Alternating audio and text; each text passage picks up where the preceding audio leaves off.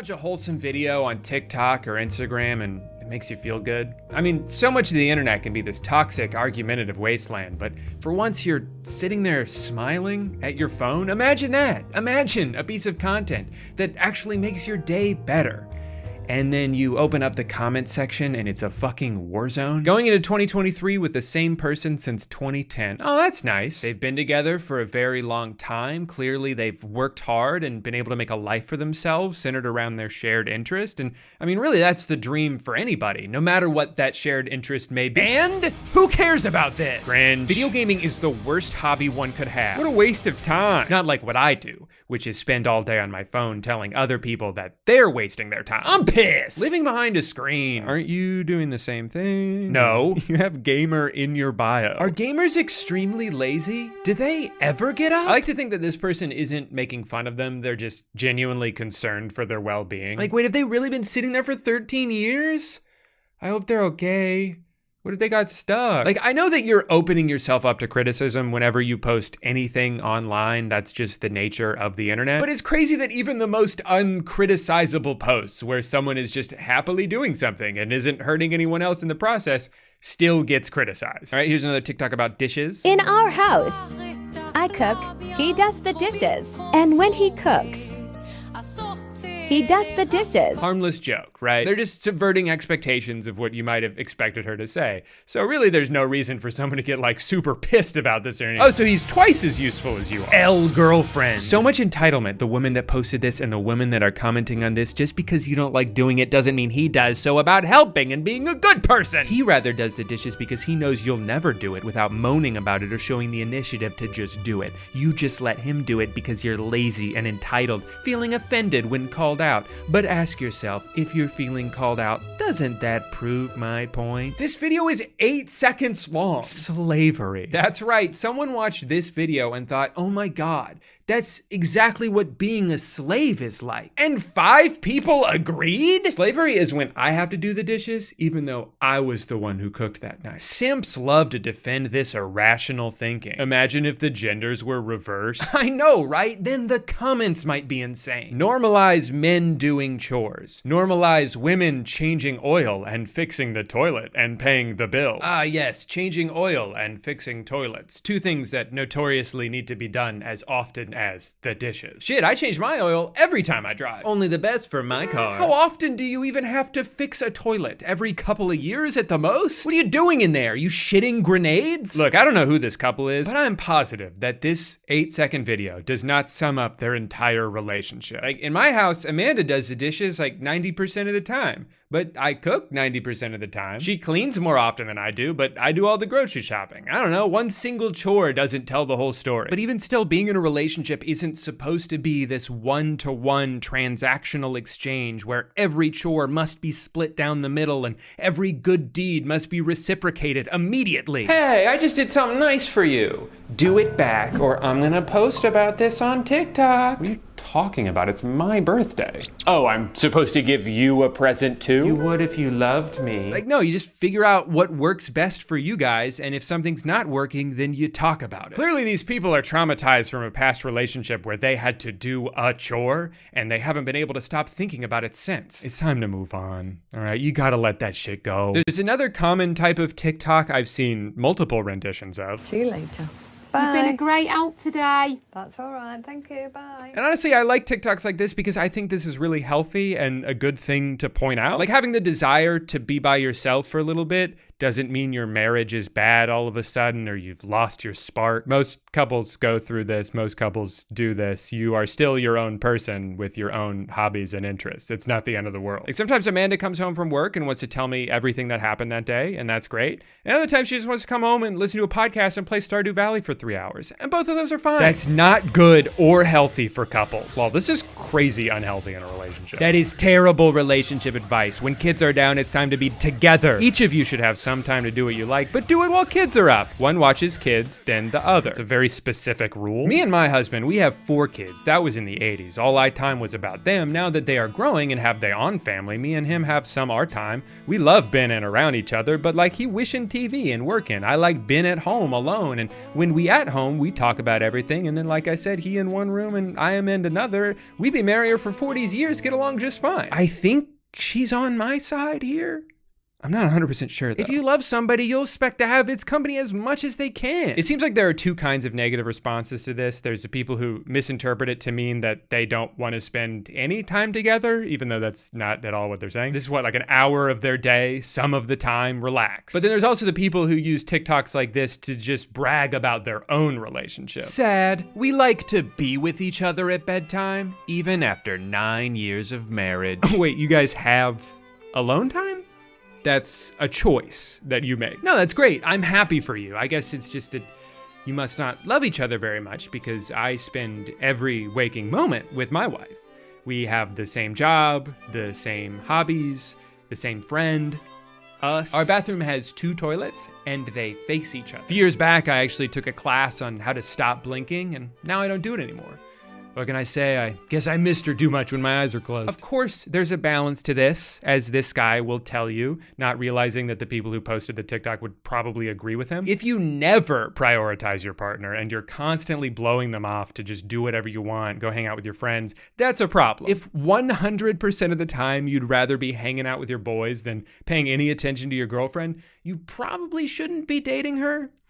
You should be dating your boys. But at the same time, I wouldn't personally want to be in a relationship where my life solely revolves around the other person. You need time to cultivate your own interests and work on yourself so you actually have something to bring to the table. And honestly, sometimes when your partner is trying to minimize your other passions or turn you against your friends, it's kind of a manipulation tactic. They're trying to make you fully dependent on them so you have nowhere else to go and no one else in your life to point out all their red flags. I don't think a relationship should be about merging into one entity that is useless without the other person. Because if you get too far into it, you're gonna lose sight of who you were before you started dating. Just like with anything though, it comes down to what you and your partner agree on. If you both want to spend 24 hours a day holding hands and staring into each other's eyes, go for it. That's awesome. I'm not gonna stop you. But that's what really gets me about these comments is that for the most part, everybody's just arguing for their own personal preference in a relationship that they're not a part of. If you see a video like this and you think, well, that wouldn't work for me, or my wife and I could never do something like that, that's literally fine because you're not in the relationship. Like, I just don't understand the need to go around imposing the rules of your marriage onto everyone else. Like, what's the point of even trying to argue with how this couple lives their lives? They've been together for 13 years. If this lifestyle was unsustainable for them, they wouldn't have been able to sustain it. If you see this couple happily on the same page about something and then decide that actually you know what's best for them more than they do, no, you don't. Shut up. In classic internet fashion though, I found another TikTok that's almost exactly the same as these ones, but all of the comments are angry for the opposite reason. After our kids go to bed, this is how my husband and I have been spending time together at night. I am rewatching all the Marvel movies, and my husband is over here racing in his racing simulator. So we're like kind of together, right? Now, I'll admit, the vibe is a little different in this one. Whereas the other people were like proudly saying, hey, this is something we do. This is what works in our relationship. This woman seems a little bit more unsure. It also kind of looks like maybe she's been crying, but I don't know her life. I'm just gonna assume that it was from the movie. Ultimately, I don't know. And I'm not gonna speculate on it too hard because this is an Instagram reel and I don't know anything about these people.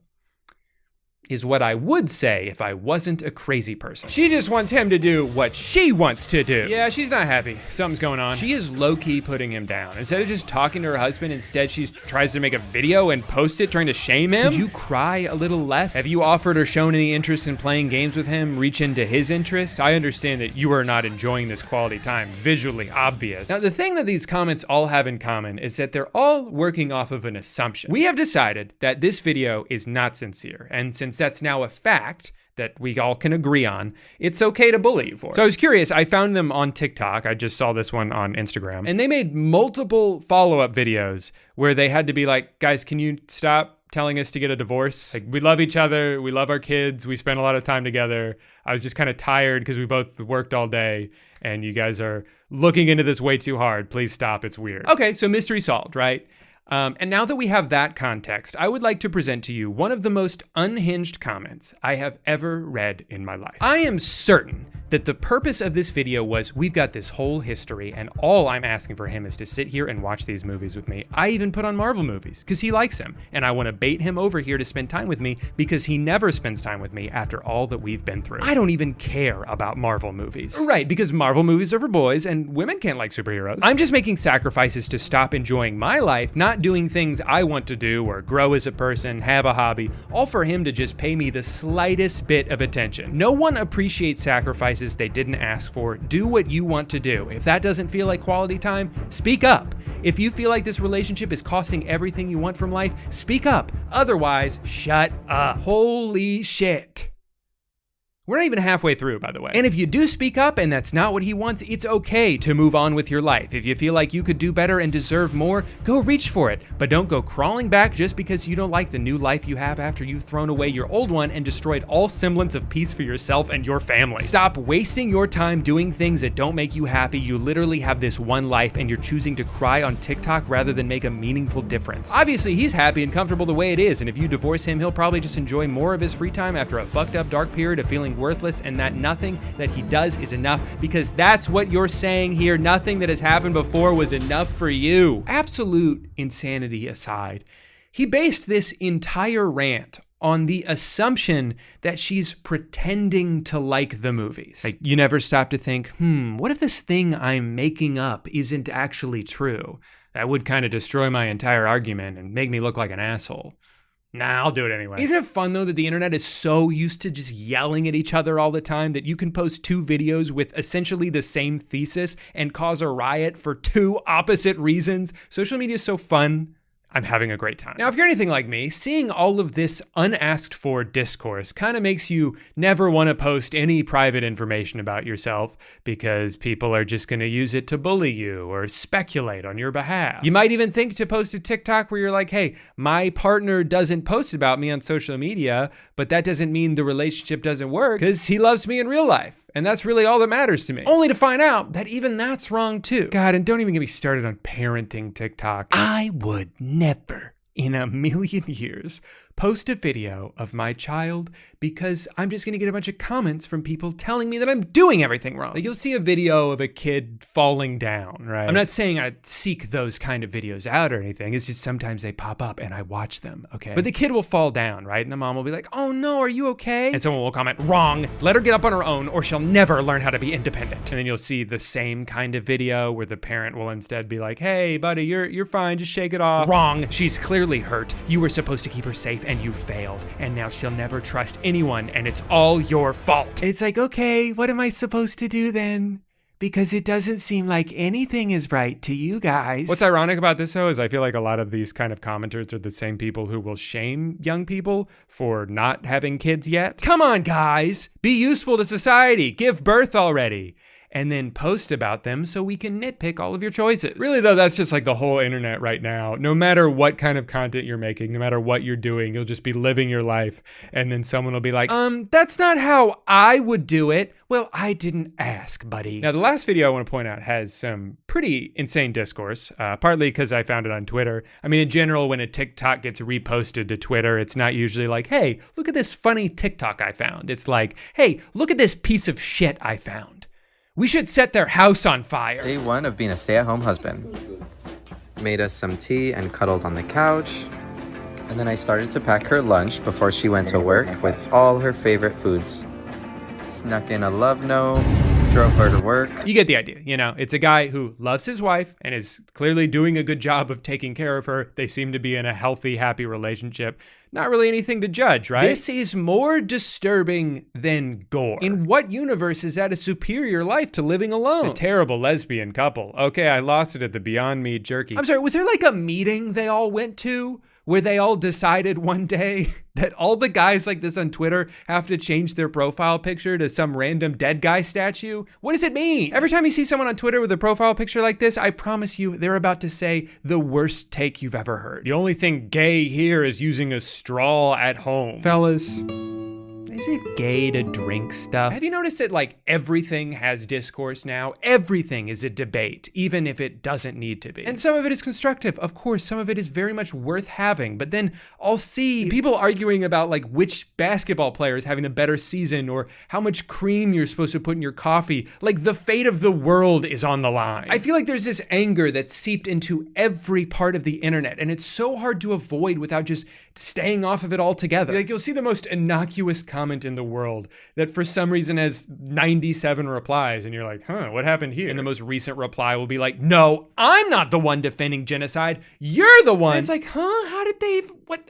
Who even brought that up? And I think what really sucks about it is so much of it is by design. Like there were those documents that came out that showed Facebook's algorithm was more likely to suggest something if a lot of people were using the angry reaction emoji. And then outside of Facebook, on Twitter, I've noticed that a lot of times the tweet at the top of a thread is not the one with the most likes, but the one with the most replies, because it's the most controversial. It is the most likely way to stretch out the amount of time you spend on that thread, because now instead of just the one original paragraph, there's now dozens of insane ramblings for you to scroll through. Even Instagram is starting to show some of the worst comments near the top. That's how I found the ones in this video. I wasn't scrolling to the bottom, they were at the top. And it's all because a computer told them that these kind of comments increase engagement. Let's not worry about what kind of engagement. Let's not worry about the fact that this specific kind of engagement actually makes people feel like shit and they're worse off when they leave the app than they were when they came onto the app. And not only is this making the overall user experience more negative, but by showing the hateful comments to more people because you know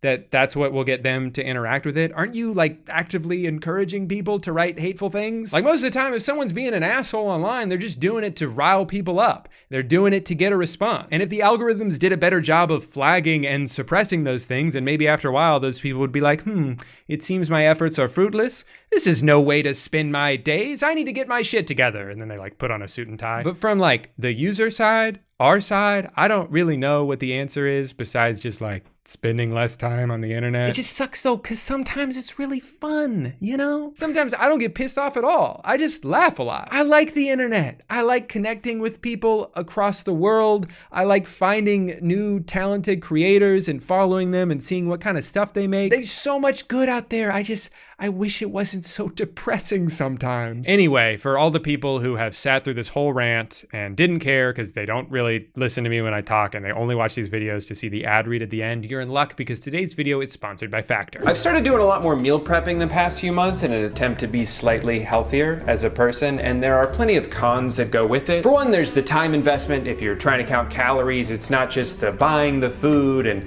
doing all the cooking, but weighing everything out so you have equal portions. Even worse though is the lack of variety. Sure, I can make one big meal on a Sunday and eat it for lunch the next 5 days, but then I'm committed to eating the same thing all week. By the time Wednesday rolls around, I'm already tired of it and I still got 3 more in my fridge. So I started using Factor so I could stay on track with my health goals without sacrificing on variety and flavor. And the meals have been so good that Amanda is now stealing them for me. Thanks a lot, guys. Designing a meal plan around your dietary preferences is super easy. Whether you want something vegan or keto, low calorie, high protein, they've got 34 different chef-prepared meals to choose from every week. You can even throw in a smoothie or two if you want. I'm not your boss. Not only is Factor cheaper than takeout, but it's microwave ready in just a couple of minutes, so it'll be nice and hot before you're even done picking out the YouTube video that you're gonna watch while you eat it. And I know what you might be thinking, Drew, what about HelloFresh?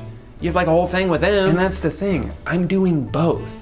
Once for lunch, once for dinner. At this rate, I'll never have to step foot inside a grocery store ever again. My plan is working. Factor is America's #1 ready-to-eat meal kit, and if you want to try it out for yourself, head to factor75.com and use my promo code DREW50 for 50% off your first box. Again, there's 50% off your first box with code DREW50, Drew being my name, of course, and 50 being the number of percentage off that the price is.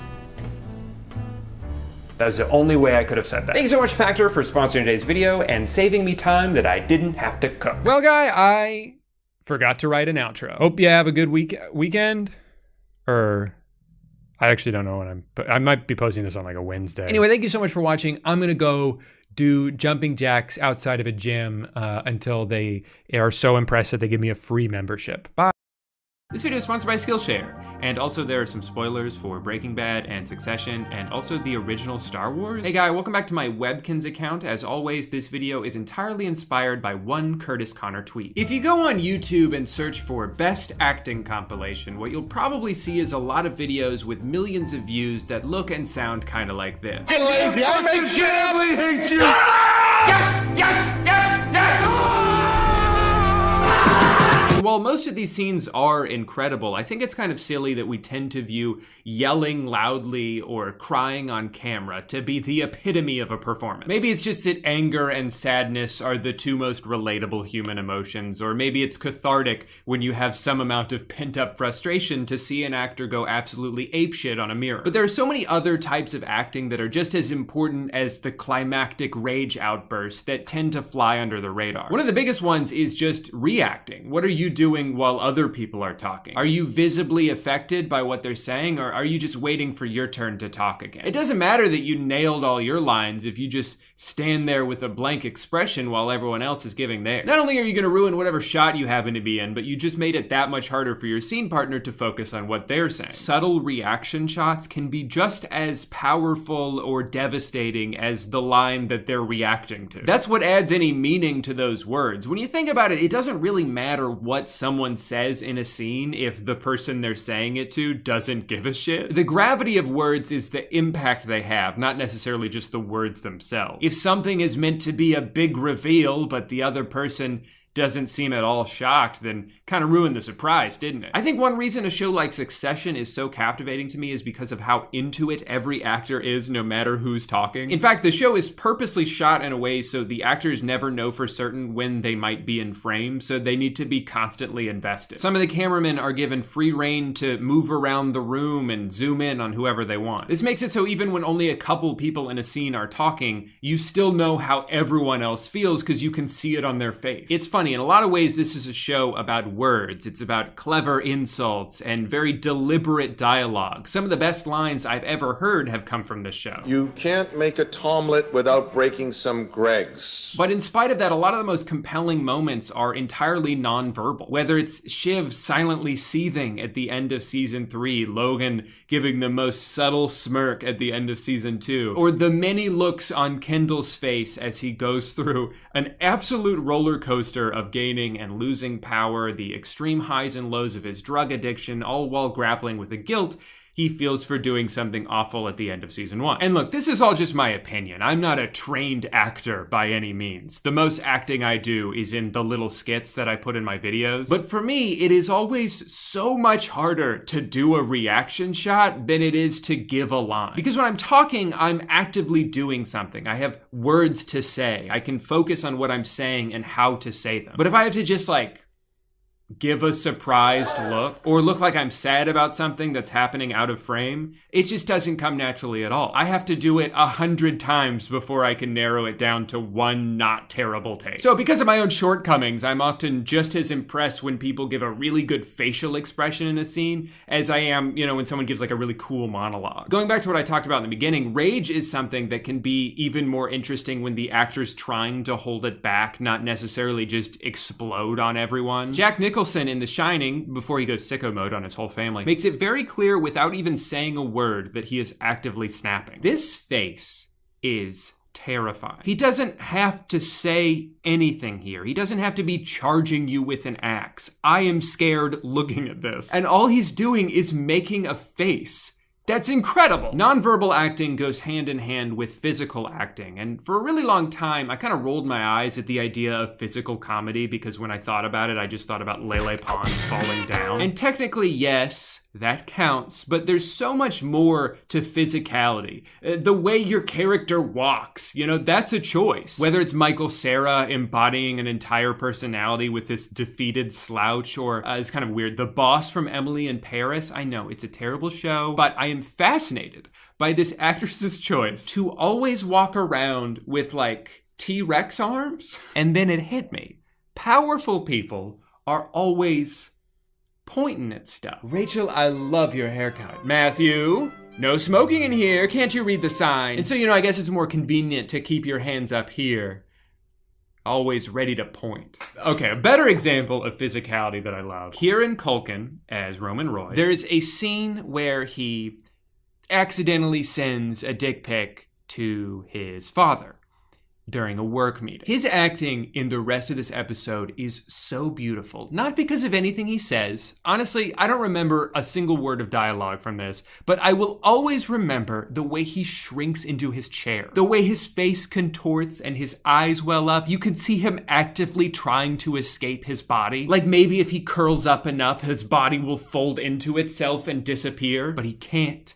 He's stuck. And all of the smugness and arrogance that has built up for him over the course of this season is whisked away in a matter of seconds. Depending on what role you have, physicality could also be your ability to dance or do action sequences. Obviously not the ones with stunt doubles, the ones where they see your face, so you gotta do it yourself. Not every actor is good at everything, and you can't just sub someone in for one scene, so it's no small feat when someone is able to check every box. I think there's a lot of roles you can look at through this lens and maybe view differently. Like, it's easy to say that Hayden Christensen pooped the bed in the Star Wars prequels because of how robotically all of his lines were delivered. But in his defense, I think a lot of that had more to do with George Lucas's inability to write regular human dialogue. The dialogue was a little bit difficult. I remember there was one line that I just begged him to take out of the screenplay, and he finally did. My line was, "But we can't turn back. Fear is their greatest defense. I doubt if the actual security there is any greater than it was on Aquilai or Soest, and what there is most likely directed towards a large-scale assault."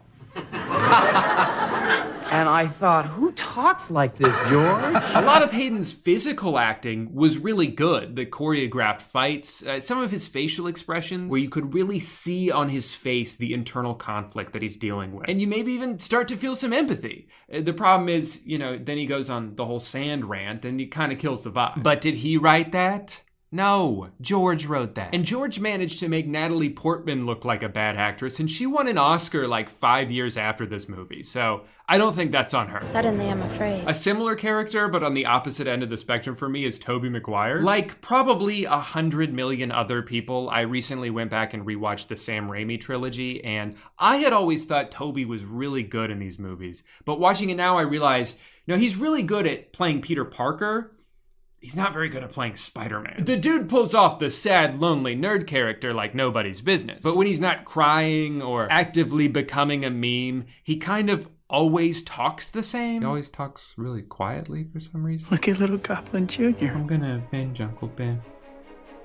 And I'm gonna kill Eric Foreman. Not to beat a dead horse, because obviously a ton of people have talked about why Spider-Man 3 was a disappointment, but in order for a trilogy like this to work, there needs to be more growth exhibited from the main character. And I just don't know if Tobey as an actor was capable of doing that. Last Star Wars example, I promise. But to me, the gold standard of this will always be Mark Hamill. You ever go back and watch the very first Star Wars? Luke Skywalker is a little bitch in this movie. But I was going into Toshi Station to pick up some power converters. And then a couple years later, he's gone through some transformative experiences, and he's a total badass. He's cool as hell. If he was the same stinky little goofball the whole time, it would have ruined the series. Imagine if instead of showing up to fight Emperor Palpatine with a shiny new robot hand and a shit ton of confidence, he just grew out his hair a little bit and moped in the corner. I'll take down the Empire when you fix this damn door! In short, a lot of actors are good at some things, but very few are versatile enough to be good at everything.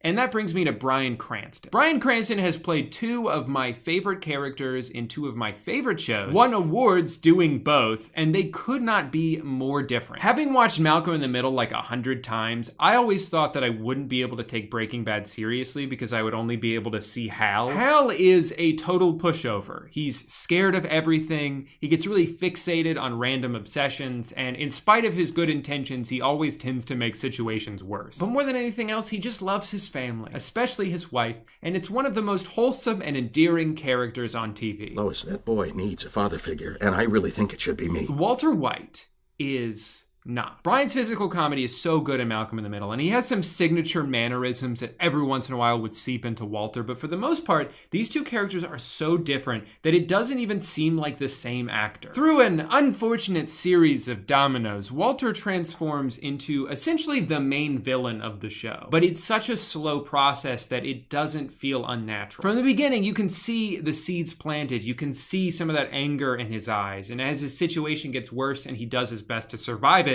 in order to avoid the danger, he has to become the danger. Walter and the audience, to an extent, can rationalize just about every fucked up thing he does. But there will come a point where you suddenly realize, yeah, I'm not rooting for this guy anymore. He's done way too much. He's the BoJack Horseman of drug dealers. A happy ending is possible, but does this guy even deserve it? And that slow, organic shift is really impressive to watch, not just from the writers, but from Bryan Cranston as well. Aside from all the obvious big moments throughout the show, one of my favorite scenes early on was between him and Gretchen, a character played by Jessica Hecht. Up until this point, she'd only been in 2 other episodes. She was barely established on screen, and all we really knew was this vague history between her and Walt, which makes it all that more impressive, the amount of tension they have in this scene. It's like we've been watching them go at it for years, but they've only been on screen together for like 10 minutes up until this point. It's incredible. I feel so sorry for you, Walt. Fuck you. You ever watch a performance so good that all you can do is laugh? Because your body doesn't know how else to express how that made you feel, so you just let out an involuntary chuckle. This show had so many moments of that for me, from Bryan Cranston, Aaron Paul, Bill Allen as scientist. And it's all a good example of how acting, writing, and directing all go hand in hand. There are directors who have made great actors look bad. There's writing that's so clever that just about anyone who delivers the line is going to seem like a genius. And there's some actors who are so good in a role that it forces the showrunner to reconsider their entire plan. Jesse Pinkman was supposed to die in season 1, but then Vince Gilligan saw how well Aaron and Brian worked together, and he was like, you know what? Actually, maybe not. And it's a good thing they didn't do that, because by the end of the show, are you really rooting for anyone besides Jesse? All right, so I guess the last topic I want to touch on is this ongoing debate about the validity of method acting. Essentially, method acting is when someone stays in character all the time because they think it'll make them act better. And I don't have too much of a concrete feeling about this either way. I think generally speaking, whatever works, works, you know, just do the best job you can. But you hear stories about actors who are playing villains, so they just treat everyone like shit all the time, because that's what my character would do. And that's where it's like, okay, maybe you're just using this as an excuse to be a dick. So I always say about people who do method acting, you only ever see people doing the method when they're playing an asshole. Maybe instead you could do what everyone else does and just do your job and then go home and be normal. I think what it comes down to for me is whether or not the performance you're giving warrants whatever nonsense you're pulling on set. Like, in my opinion, Jeremy Strong is giving the performance of a lifetime as Kendall Roy. But as an actor, he is very much an anomaly on that set with the way he goes through his process. He's notoriously not very fun to be around. He takes everything way too seriously. And there are other incredible actors on set who are able to access a similar level of performance without being a wet blanket. But ultimately, he never seems to cross a line. And if that's what it takes for him to pull this off, then just let the results speak for themselves. But then you have other examples of method acting, like Jared Leto as the Joker, doing insane things to his coworkers because, sorry, Jared's not here right now. This is how the Joker would act. Who did you send used condoms to? Oh, everybody. Yeah, he sent used condoms, sticky Playboy magazines. I can't even begin to tell you the weird things I got. I mean, the Joker is somebody who doesn't really respect things like personal space or boundaries. So he's going around actively being a nuisance to everyone. And to make it worse, his performance wasn't even that good. I don't know if this was worth being an asshole for 4 months, dude. One thing you'll hear a lot about method actors is the people they worked with on the movie saying, oh, I never met that guy. I only met the character he was playing. It's like, that's cool, I guess. I admire the commitment. But it's one of those things that better work, otherwise the ends do not justify the means. Anyway, as is the case in all of my stream of consciousness video essays, I don't really know how to end this. So let's do a lightning round. Reservation Dogs, one of my favorite new shows. There's such a talented cast, but Sarah Podemski is probably the highlight for me, as well as Mose and Miko, who are so goddamn funny every time they're on screen. Betsy Brandt is Marie. Holy shit, she nails this character. The overly nosy extended family member who has to know everything and also can't keep a secret. The fact that most people have probably met someone exactly like this is what makes it so good. But if I were to narrow down my Mount Rushmore of acting to just one person, it wouldn't be Bryan Cranston or Meryl Streep or Morgan Freeman or Marlon Brando or Adam Driver or the guy who plays Mayhem in the Allstate commercials. It would be him. Kevin, your dog just died. You want to talk about subtlety? You want to talk about some non-verbal acting? That man did not even have to say a word. He barely had to move his face muscles. And yet you can feel the sadness through the screen. I kind of feel like my dog just died. That's sad. I'm crying. Anyway, I think he deserves it. I'm going to be giving him my Streamy Award because I feel like he's not getting enough appreciation for this, and I'm getting too much. I've only posted one video this year, and it's about Christmas movies, so I don't deserve this. Anyway, that's all I gotta say about that. If you like this video and you want to support my channel, stick around while I tell you about today's sponsor. If you're anything like me, there's probably something you've been meaning to learn your entire life, but you keep putting it off because you don't know where to start. And that's where Skillshare comes in. There are two things I am committed to learning in 2022. I want to learn how to play the bass, and I want to be able to go on Ableton without getting overwhelmed every time. In theory, I know how it should work. It's just, there's so many buttons. Skillshare is full of in-depth lessons to discover on so many different topics, whether it's something you've been doing for a long time and you want to take it to the next level, or it's something you're just starting out and you want some guidance on where to begin. They're completely ad-free, so you can stay focused on what you're trying to learn. And new classes are added every single week in addition to the thousands they already have. Classes about photography, video editing, animation, web design, and yes, even acting. You guys think Marilyn Monroe became an acting legend all on her own? No, she was actually Skillshare's very first member, almost 50 years before anyone else joined. For legal reasons, I should probably clarify that that's a joke. Internet was way too slow back then to stream video. If you want to try out Skillshare for yourself, you're in luck because the first 1,000 people to click the link in the description and use my promo code DrewGooden will get a 1-month free trial. Go see for yourself everything they have to offer at Skillshare.com and learn something new this year, baby. I dare you. Thanks to Skillshare for sponsoring today's video. Bad news, guy. I got stuck in the dryer. I'm sorry. I don't think I'm gonna be able to film an outro this week. I know for a lot of you that's your favorite part of the video. You usually just skip to the end to see my signature sign off, but given my current situation, I just don't think I'm gonna do that this week. Please don't unsubscribe. I'm trying my very hardest to get out of here and continue running the errands that I had to do today. Anyway, thanks again so much for watching this video. I'll see you next time for a video where I learn how to reverse juggle. That's when I take a bunch of things that I would juggle and put them away. Hey guys, welcome back to my second attempt at filming this intro because when I tried to do this yesterday, I forgot to focus the camera. Life can be pretty stressful sometimes. Even when you're not screwing up one of the easiest jobs in the world, you're often faced with important decisions and complex moral dilemmas. And it can be hard to know exactly what to do because things are almost never black and white, except in Darman videos. This pizza's frozen cold. I'm not paying for this. Maybe you should get a job delivering pizza. Derek finally understands how difficult it is to have a job. I know how hard your job is. The Darman cinematic universe has a beautifully simplistic view on life where there's always a good guy and a bad guy, there's an obvious solution to every problem, and karma happens immediately. Teacher accuses student of doing drugs, instantly regrets. Car mechanic tries to scam a woman, instantly regrets. Customer shames fast food worker, instantly regrets. Instantly regret. And when the titles don't end with instantly regrets it, it's what happens next will shock you. Which is funny because every single Darman video is exactly the same, so at this point, I am no longer shocked. If you want this, you're gonna have to get it from the trash.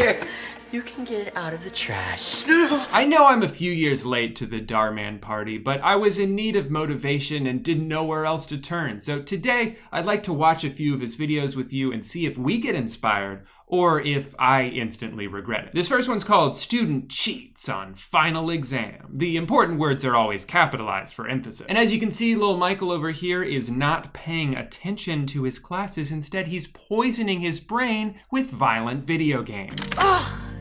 He took my kill. Shame on you, Michael. I get it though, games are fun, but you're not gonna be able to coast through life multitasking. When you're at work, you focus on your job. And you don't let anything distract you from your job. Damn you, Mr. Mosby. To be fair though, he's obviously a gaming prodigy. Look at how he's able to move his character without even touching his keyboard. And apparently he's bilingual, so I actually think this kid's got a bright future ahead of him. Mr. Wilson's not happy with him though. You know how teachers can be. Hey, Michael, it's showing me that you're on mute and your camera's off. Oh, sorry. My computer was acting up. Wow, a gamer and a liar? Now he's perfect for FaZe Clan. Can you get us the new PS5? How about if you both get A's on your math final? Which is apparently your only class. Then I'll buy it for you. How does that sound? Really? Okay. Well, you may as well buy it for us now, because I'm gonna ace that test. Huh. He sure is confident for someone who hasn't been paying any attention. I just hope he's not doing anything nefarious. Check this out. Is this our math final? I found it online, so now I have all the answers. I spoke too soon. He is doing something nefarious. Wait, did I? No, you did not. It's not cheating. It's called taking a shortcut. I mean, how else do you think people succeed in life? By taking the long way? I gotta say though, that was my favorite website growing up. middleschoolmathanswers.com. Of course, the entire page was just this specific final exam, and I never had Mr. Wilson as a teacher, so maybe that's why I always failed math. Studying is for losers. Ain't that the truth? Mikey compares the final exam to all the questions on the website. Who's talking right now? Is everything okay? Yes, yeah, I just came by to let you know that Jaden got a 100% on his math final. Hell yeah, my boy Jaden's getting a PS5, which means he can finally play. Well, it's still nice to have. This is great news. If Jaden passed, that means they both got an A, right? 0%? This is an F. Huh? That's impossible. I cheated. I studied. Well, as I was saying, Michael got all of his answers correct. If those answers were from this website that I created. That sneaky bastard. I knew middleschoolmathanswers.com was too good to be true. You did? I did. All right, and let's use that same exact shot again. Perfect. There are no shortcuts to success. You have to do things the right way. That must be the lesson of the video, because they put it in the script twice. There are no shortcuts to success. You have to do things the right way. Oh, sorry? 3 times, actually. That's so unfair! Go to your room. Now. Just wait till I tell your dad about this. I'm sure he'll be back any day now. As time has gone on, Darman has gotten more and more meta. He loves mentioning people who've made videos about him, like Cody Ko, who actually got to be in one of his videos. Cody's the new cook here. I'm so sorry, man. And it was a very inspiring lesson about the importance of being patient. Look, now I realize that success does require patience. And great things really do take time. Oh, I quit. Dahar also has characters mention himself a lot. Today we will be watching a Darman video. Yes, I love Darman. Yeah, there's no surprise there. Only nerds and dorks watch Darman. I like how on one hand you have the self-deprecation of someone being like, Darman's for nerds, but then you also have these other characters defend and compliment him. All his videos are dumb. They're not dumb, Billy. They teach important life lessons. Are you watching Drew Gooden videos? Yeah. That guy is a loser. All he does is film himself pooping and farting all day long, edit into a little compilation, and then upload it to his OnlyFans. And I happen to like that. I think Drew Gooden is a very cool guy who seems handsome as well and is smart guy. You're right. He is much awesome, and I couldn't agree more on the handsome part. It actually goes even further than that. You see, in this sketch, Darman is written to be the ultimate celebrity. He is idolized by every single child in this school except for the bully. Because only losers with no friends watch his videos. That's not true.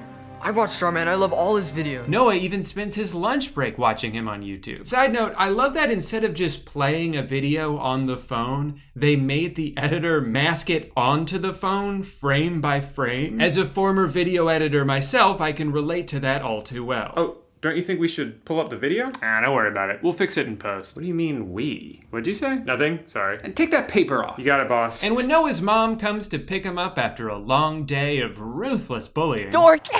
Psych! She knows just how to make him feel better. Darn man t-shirt. So you see? Really? Wow. Thanks, Mom. I love it. That's right, honey. I got you merch. Are you happy now? Yeah, merch make me happy. That's right, merch can cheer anyone up, even the saddest, loneliest boy. You just have to buy a shirt like me, and then you'll be happy. Link in description. Loser! Tell me what's going on. I don't have any friends. And today, I was the laughing stock of the school. You see? Oh, my glasses. My glasses. I can't see. There you go. Oh, thanks. Are you okay? That's Dorman. Some kid at school has been really mean to me. Look, again, I'm really sorry. Dorman, I can't believe it's really you. I'm like your #1 fan. I can't believe it. This is the best day of my life. Wait, why are you standing outside of a middle school? That's kind of weird. You know, back when I was in school, I didn't even have any friends. Wait, what? You didn't? That can't be true. You're Darman. You're the coolest guy ever. We worship you. What's so funny? Darman? In this universe, you are literally our God. You gave birth to us. Thanks, Noah. I really appreciate that. And you know what? I think you're so cool. I even made you your own limited edition merch. Holy shit, it's a real shirt. I can really buy it. I can't believe this. I'm gonna go put this on right now. I guess my work here is done. If you guys need me, I will be standing in the parking lot, just kind of lurking there. So. It's funny when you start to notice how formulaic every video is, to a T. There's always a scene near the beginning where the adult finds a reason to leave the room so the kids can be mean to each other in peace. I have to get this. I'll be back. Just give me 1 minute. I gotta take this. Next, we're gonna hear from... Sorry, guys. I do have to take this. No one is calling me. I just have to take my phone outside. And while they're gone, one of the kids will throw out the most basic, uncreative insult at the nerd, and everyone else will laugh hysterically. You don't have any friends. Stop it, Paula. It's not nice to beat. How are you going to beat me when you can't even say a simple word, stuttering Steven? I do have to say, the set pieces in these videos are immaculate. Even though this classroom sort of looks like your brain's vague interpretation of one while in a dream, it almost seems real with such details as the name of the school on the whiteboard. My teachers would always do that too, just in case we forgot where we were. In this one, Steven and Paula are going head to head in the race for class president. Because I'm popular and I'm pretty. It's a real David versus Goliath story. I love their campaign slogans. Vote for Steven to end bullying. Or vote for Princess Paula because I'm the most popular. Her famous quote. So that's why I think you should vote for me.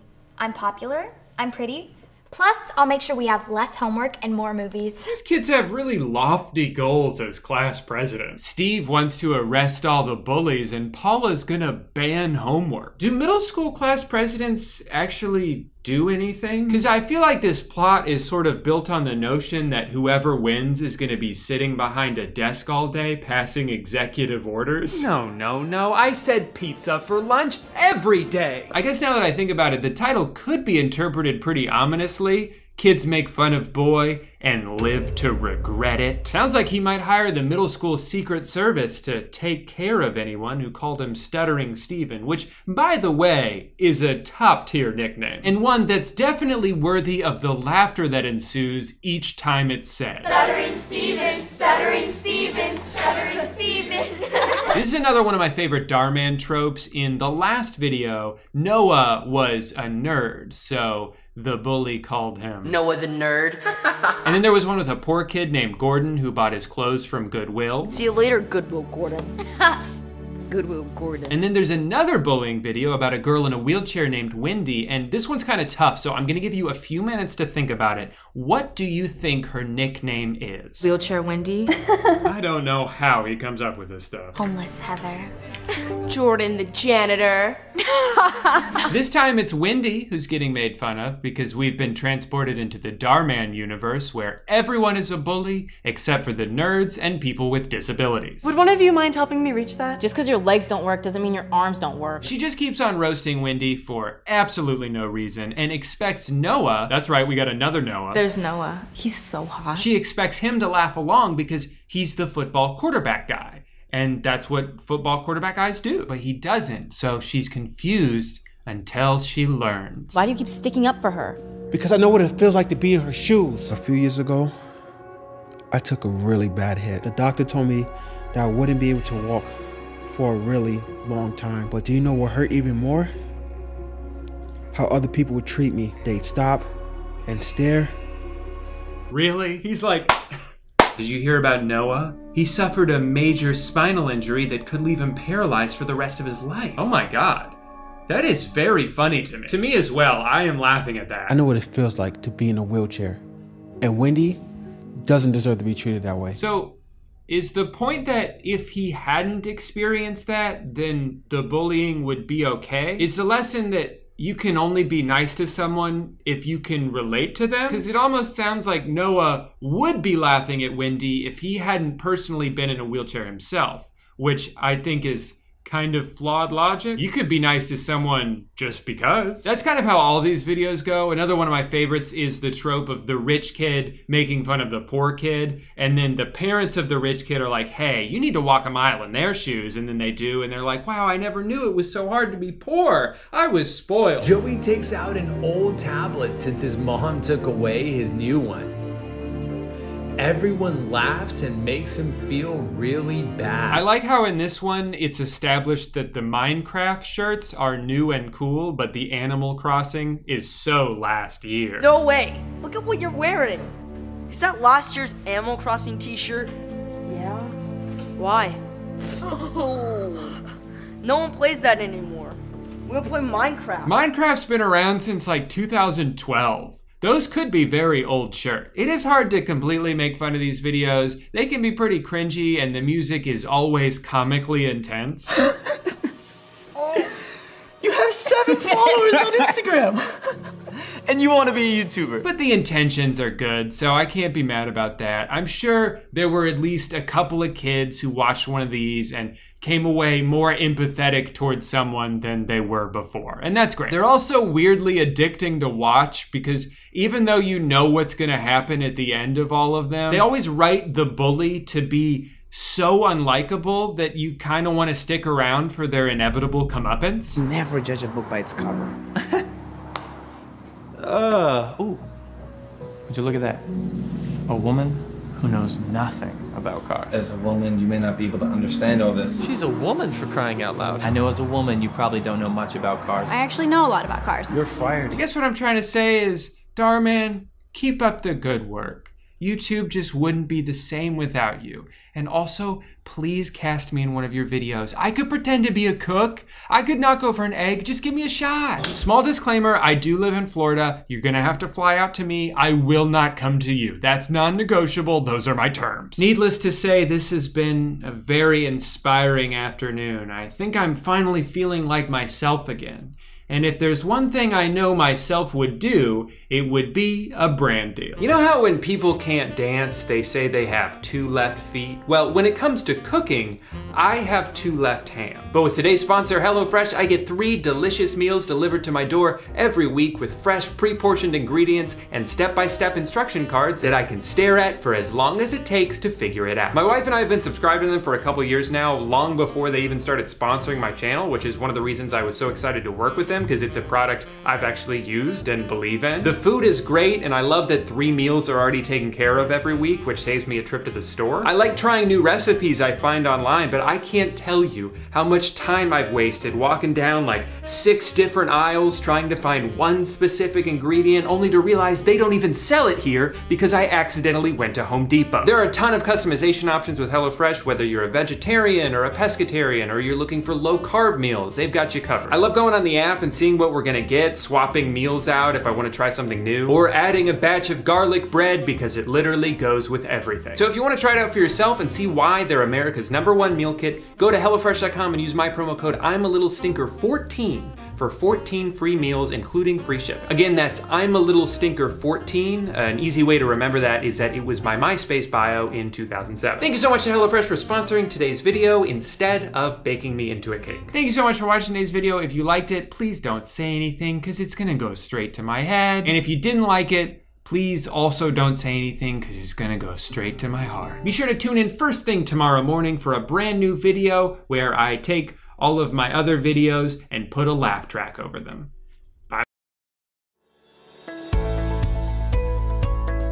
I'm fully committed to be the best me in 2023. That means a recommitment to my health and well-being. No excuses. That means eating healthy and going to the gym. That means getting plenty of sleep and reducing stress.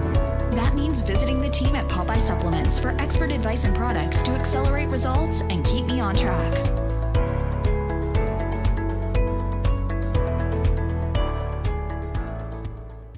Hey guys, welcome back to another video where I say a bunch of numbers and like 3 jokes. Sorry in advance, this isn't gonna be one of my wacky silly videos where I put on a clown suit and get bonked in the head. I wanna talk about something that's been on my mind a lot lately. So one of the many byproducts of everything that's gone on this year is that food delivery apps are killing it. Turns out when you don't wanna leave your home, it's pretty convenient to have a different person deliver meals straight to your door and into your mouth. I've certainly fallen into that trap a number of times, even before this year. Picture this relatable scenario. It's almost 3 p.m. You should have eaten lunch already, but you haven't because you got caught up in work, so you're starving. I think a burrito sounds good. I'll just do Chipotle. I know if I run in and pick it up, it'll only be like $8, but I really don't have time for that today, so let's do delivery. All right, I got the bowl.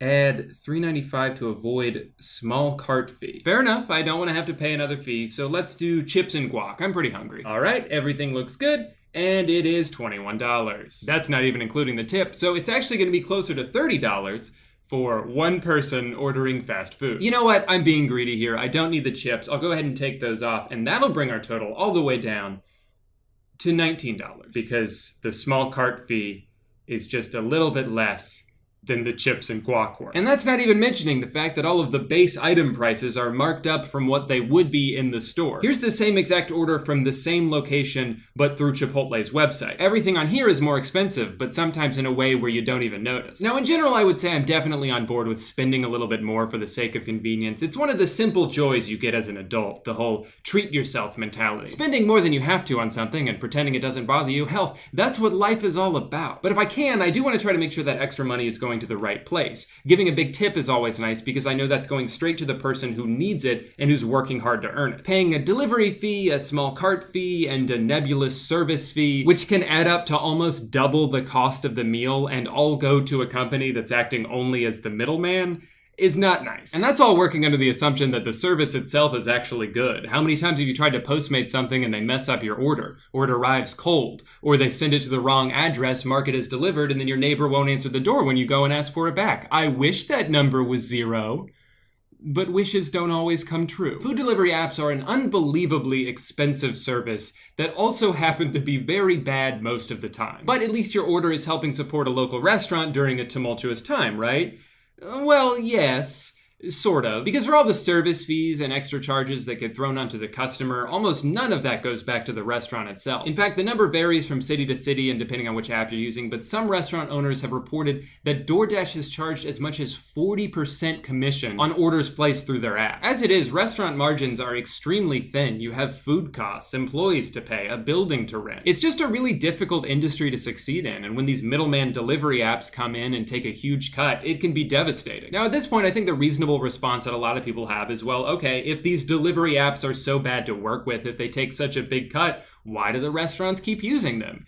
And it's because they have to. Unfortunately, right now, there's not really a valid alternative. You either give all of your profits to Uber Eats or you risk going out of business. The owner of a barbecue place in California says he simply can't afford to hire his own drivers, but 80% of his orders are now delivery, so he's kind of in a bind. I think it is worth noting that these delivery apps do add a lot of visibility and marketing to local restaurants. I've discovered several great food spots around me just by browsing DoorDash. That in itself can be very valuable. Another benefit is that any mishaps that happen with the order can be handled through the third-party app, so the restaurants who are already busy fulfilling other orders don't have to worry about processing refunds. When you get the wrong food delivered to your house, you usually just contact Postmates and they resolve it directly. However, and this is a good point I read in this article, in that situation, you're probably more likely to blame the restaurant than you are the delivery app, even if it wasn't the restaurant's fault. And even though they made a mistake, you'll probably keep using Grubhub. You'll just never order from that restaurant again, especially if it was your first time trying them out. Also, due to the lack of communication between the apps and the restaurants, DoorDash doesn't know when a store has run out of a certain product. So you'll have customers that try to order a brisket and think they've done so successfully until 15 minutes later they get a call from the restaurant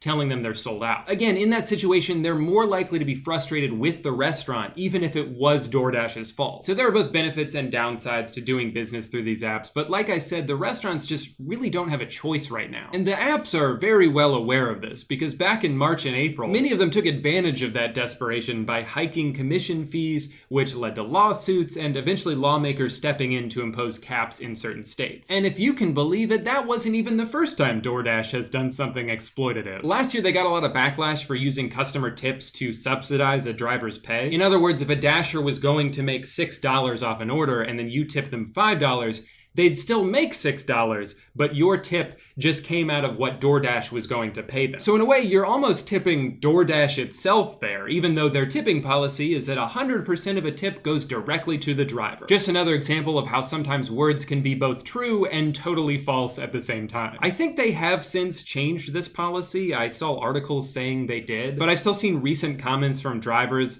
mentioning this, so I'm not actually 100% sure. Regardless, it's always better to try and tip in person with cash if you can, because it'll maximize how much the drivers are getting paid, and we're trying to support them here, not the giant corporation. Here's something crazy though. In spite of the fact that they charge these exorbitant fees and come up with very creative ways to dish out as little money as possible, DoorDash has still lost $150 million this year. I'm almost in disbelief as to how that's possible, but I guess they're taking a page out of Hard Rock Nick's playbook. You gotta spend money to lose money.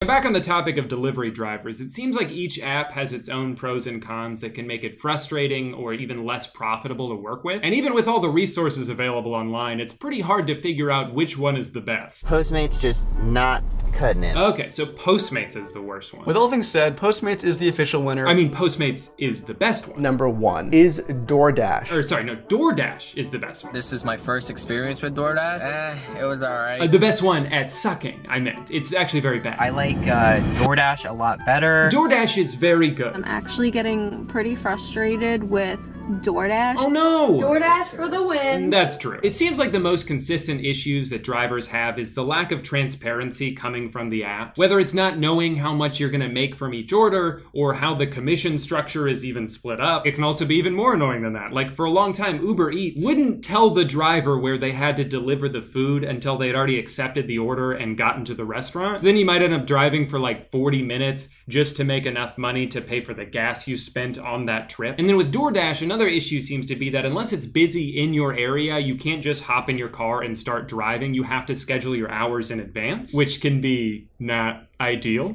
And it removes one of the main appeals of working for these companies, which is the flexibility. And on top of everything else, since these are such massive companies, it can be extremely difficult for drivers to get in contact with the company they work for. Postmates seems to be the most notorious for this. Sometimes a driver will go to pick up an order from a restaurant only to find out it's closed. And instead of paying them at least something for their time like the other apps do, Postmates is just like, sorry.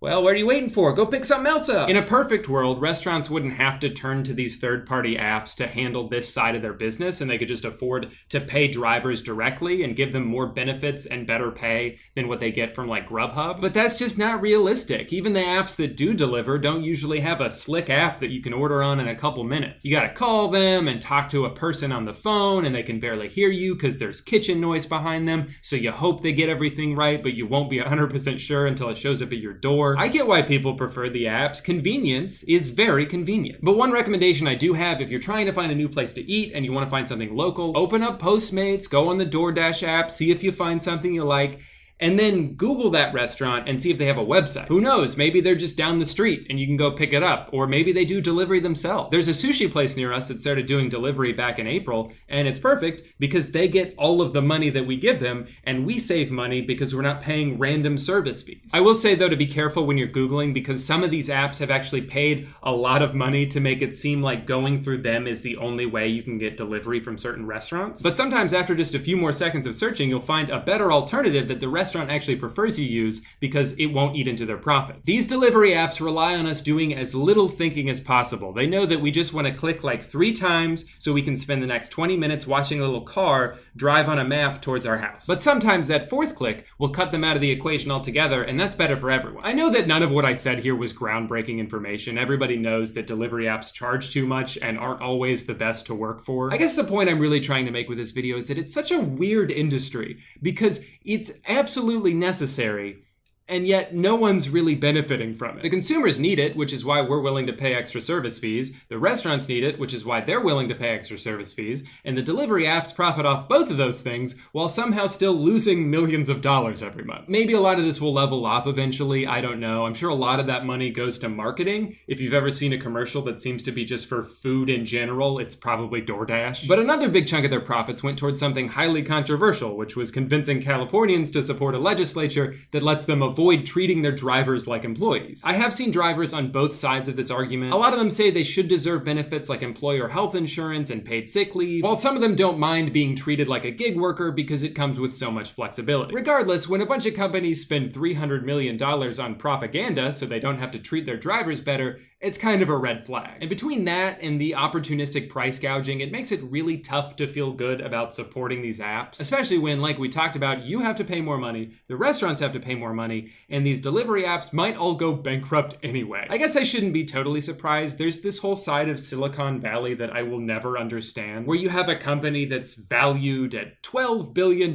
but they're constantly just losing money. Like Netflix, for example. They spend billions more dollars every year than they make. I may be dumb, but don't you have to like stop doing that at some point? Eventually you're gonna run out. And if food delivery apps and an at-home streaming service can't be profitable during a time where there are circumstances that necessitate the use of both of those things, when will they ever be? So I just wonder what the future of this industry looks like. If there's a bubble that will eventually pop, if all of the people funding these companies eventually stop doing that and they cease to exist, that wouldn't be good for anyone. Not for the consumers who rely on it, not for the drivers who would now be unemployed. But the trajectory I see here is that only one of these companies will reign supreme, and then they'll use their newfound monopoly to hike up all their prices until it gets to the point where no one wants to use them anymore because it costs $50 to deliver a taco. Sorry, I know this was a really unorganized video. I just had to get this rant off my chest. While we're on the topic of delivery services though, I want to ask you guys a question. So I've noticed that even though I always used Lyft, I would still tell people like, oh, I'll Uber there, right? Uber was always the verb in that sentence. So I'm curious for you guys, when you get delivery to your house, which company is the verb that you use? Do you say, oh, I'm gonna Postmates Chili's, or like, I Grubhubbed Red Lobster? Probably not that one, but I figured I'd still ask. So comment your answer down below if you want. I'll also probably do a Twitter poll about this because this is the kind of meaningless shit that gets me out of bed in the morning. Anyway, I gotta go DoorDash Dick's Sporting Goods. So in the meantime, let's hear a word from today's sponsor, Squarespace. Hi, I have website. You need website? Then listen up. Squarespace is the easiest way to make a beautiful homepage for your business or just something you like to do for fun. You can use it to advertise your work. You can use it to sell products you've made. You can use it to show off a JPEG of processed meat that features a revolving door of virtual condiments. I would prefer if you came up with your own idea, but at the end of the day, I'm not in charge of you. Follow your dreams. If you're looking to try and profit off your work, Squarespace has all the tools you need to make an aesthetically pleasing and fully functional online store. I used to run my own merch shop through a website I made with Squarespace, and everything ran super smoothly. I was able to make it look exactly the way I envisioned it. I was able to set all the prices and quantity limits so I wouldn't oversell. I could see analytics about who was buying what and where they were coming from. And if you're worried about the website making process being overly complicated, don't be. That was my concern too, because I don't have any experience with coding or HTML, but it was super easy. You pretty much just pick a template and then customize it as little or as much as you want. So to take your business to the next level and get started with a free trial, head to squarespace.com, and when you're ready to launch your website, use promo code Drew, that's me, that's my name, for 10% off your first purchase. Also, if you do make a website, send it to me on Twitter. I love seeing what you guys make. And if you'd like to buy this shirt and give your family nightmares this holiday season, you can do so at pictureofhotdog.com. Anyway, thank you to Squarespace for sponsoring today's video. Now back to my stunt double, who has not been doing very many stunts lately. If you want me to do a stunt, then write one into the video. Sorry, guys. Ooh, sounds like my dicks just got here, so I'm gonna go play with that. Thank you all so much for watching today's video. I hope you all had a wonderful holiday weekend. Maybe you didn't get to spend it with your family this year, but sometimes that's okay. It's officially Christmas season now, which means I will be back soon with a fun idea that I came up with for a video. In the meantime, if you're watching this video the day it came out, I currently have a Cyber Monday sale going up on my merch store. Lots of deals on there that you can choose to either take advantage of or fully ignore. But that's it. See you next time, and Merry Christmas.